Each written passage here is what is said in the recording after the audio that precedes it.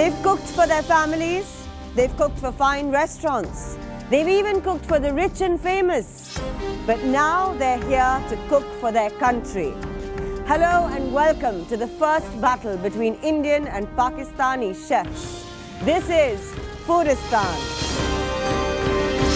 Tonight we will continue with our individual cook-offs. Remember, we've had 6 chefs up to now. Let's see how they've been doing. Here's the leaderboard. 8 of these chefs with the lowest scores will be eliminated at the end of the individual cook-offs. But to carry on with things tonight, here's my co-host Ali Khan to kickstart our individual challenge. Hey, Ira, good to see you. Good to see you. Namaskar, adavars, and good evening, everyone. Another day, another delectable feast. It's the magic of Foodistan at work. 2 new chefs from India and Pakistan will clash for mastery over cuisine. And we'll get to taste their fine creations. That is, if our judges leave some for us. Please welcome, from chalet girl to chef par excellence, it's been a long journey for Marilise Parker from England. Hi guys. How are you? Very good. Hungry as ever. Food for thought and food for the palate. He provides both with panache. Journalist and food critic, Mr. Veer Sangvi. Hi, Ira. Good to see you, Veer. Posing for the arc lights or relishing her food, she's equally easy with both. Please welcome actress Sonia Jahan from Pakistan. Good evening, guys. Good to see you. Welcome to the show. Thank you. Our first contender today, a young, talented chef from Pakistan. He's host of a popular TV show and also the hand behind the scrumptious food at Cafe Gracias. He's skilled, he's fast, and he's ready to rock and roll. Let's say hola to Chef Amir Iqbal Ali from Karachi, Pakistan.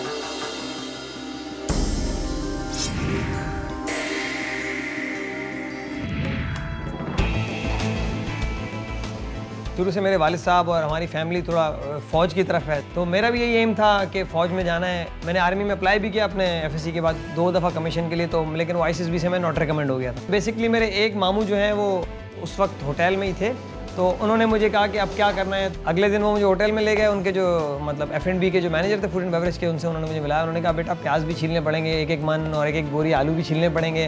लेकिन अल्हम्दुलिल्लाह माँ बाप ने तरबियत ऐसी की, इतना focus बनाया था कि फिर मैंने सोच लिया था कि अब मुझे यही काम करना है। अब प्याज छीलने हो या ज़मीन खोदनी हो, कुछ भी करना हो तो करना है, तो फिर वो करना है। Good to see you. Salam, khairiyat? Amir is ready to rock and roll. His opponent is all set to spin and turn. If he wasn't a chef, he says he would have been a DJ. Please welcome the man who sated gourmet fantasies from Dubai to Delhi, executive sous chef of the Leela Palace, Karan from India.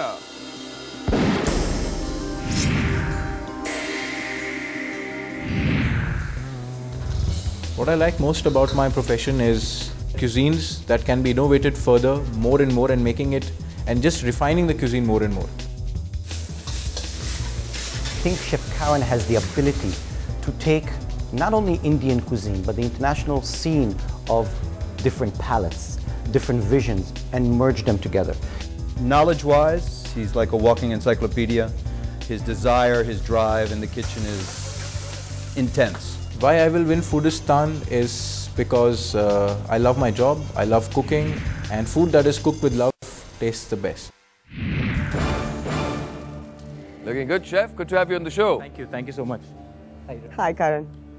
Just a reminder to all the viewers at home that as Karan was one of the members of the winning team challenge, he gets a 3-point advantage, which will obviously hold you in good stead in this individual cook-off. Now, never judge a book by its cover. Karan may look young, but he's also deemed a walking encyclopedia on food. Let me actually suss out if that's true. For our viewers at home, Karan, pop quiz. Common ingredient we all love, which is the regurgitation of an insect. Honey. It's honey! Scores big points. Well done. Okay, the other thing I wanted to ask you is the common factor between pineapple and broccoli. See, apart from being a fruit and a vegetable, they are both deemed as negative calorie foods. The answer I was looking for, negative calorie foods. Judges, are you impressed? Negative calorie. This man knows his stuff. This man certainly knows his stuff. We've started the show off on a high note. Amir, आज के लिए आपका पहला individual challenge है. You know, you're the youngest person on the Pakistani side, you're the youngest chef on the Pakistani side. Do you think that experience is more important or it's really all about the skill? आप जब competition में काम कर रहे हैं तो आपकी skills और नॉलेज दोनों साथ साथ चलते हैं. जब आप किसी होटल को चला रहे हैं तो आपको एक्सपीरियंस ज़्यादा काउंट करता है. Our two chefs seem to be ready to rock and roll, but will our game changer tonight be ready to dance with them? Tonight's game changer is one of the most versatile and popular of all foods known to man. Mash it, fry it, roast it, or just eat it cold. It tastes awesome no matter how you cook it. Our game changer, the bounteous banana.